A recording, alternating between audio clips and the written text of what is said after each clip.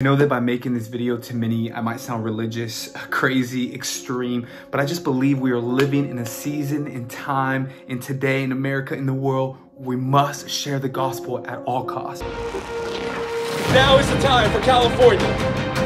Wherever California goes, the entire world. Guys, welcome back to the channel. So excited that you're here. Listen, I want to dive right in because the reality is, if you are a believer in Jesus, we are commanded to go to the ends of the earth by Jesus to share the gospel. And you know, as I was kind of thinking about making this video, what really gripped me is so many Christians have never shared the gospel. There's a stat that says 97% of Christians have never led somebody to Jesus in their entire lives. And I want to flip the script on evangelism. And I believe that our generation is burning for God and is saying, God, here am I, send me. And so I really want to just share this quick scripture that I think is going to just empower you even more to share the gospel. And so it actually comes right here. I'm at a Mark 5. Jesus heals a man. And after he heals the man, the man asks him, he said, Jesus, he begs him, I want to go with you. But listen to Jesus' response. He says, no. Go home to your family and tell them everything the Lord has done for you and how merciful he has been. So the man started off to visit the towns of his region and began to proclaim the great things Jesus had done for him. Number one, Jesus's way of ministry looks a little bit different than ours sometimes. This guy just got healed from a demon and Jesus tells him, go share the gospel. Obviously, he just got saved. He didn't have any training, no equipping, no discipleship. I'm for those things. I'm all about those things. I tell people to do those things. But the point I'm trying to make here is, regardless if you've been a Christian for 1 day or 10 years, God is calling you to share the gospel. And for some of you, that might be sharing your testimony. For some of you, that might be sharing what God has done for you, what he's teaching you. And for many of us and all of us, it's to share the good news about Jesus. You know, and the second scripture that I want to hop into is obviously here in the Great Commission. So I just want to pop over here real quick.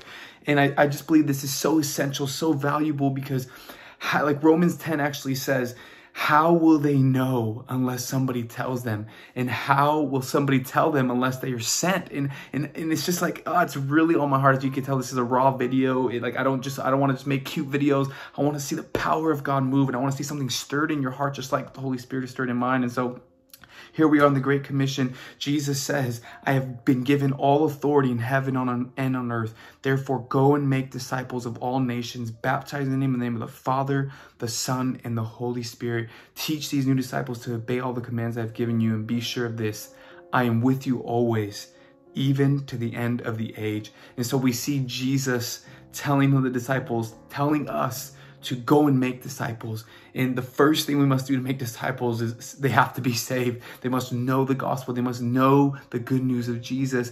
And something else I want to point out here is the last part of the scripture. Jesus says, I am with you always, even to the end of the age. And you know, something Bill Johnson says is, with impossible assignments comes the presence of God.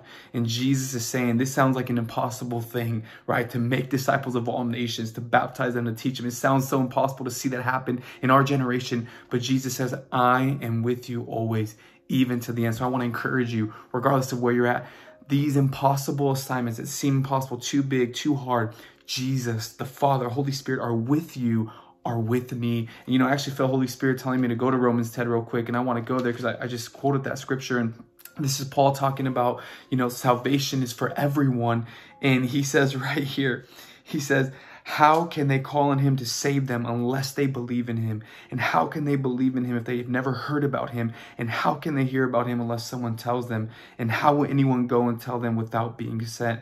That is why the scriptures say, how beautiful are the feet of messengers who bring good news. And so I want to encourage you, challenge you, stir you. If you've never shared the gospel and you want to learn how to do it, comment right here, shoot me a message. I would love to give you practicals and tips on how to share the gospel. Because in the last 2 years, I've only had one person tell me no to the gospel. People are hungry for love, hungry for truth, identity, hungry to know God. And how will they know him unless we go, unless we tell them, unless we are sent? So I hope this encourages you. Hope this challenges you. And as always, before you go, make sure you subscribe to the channel. I'm so excited to build more family and community here on YouTube. And I hope you have a great rest of your day.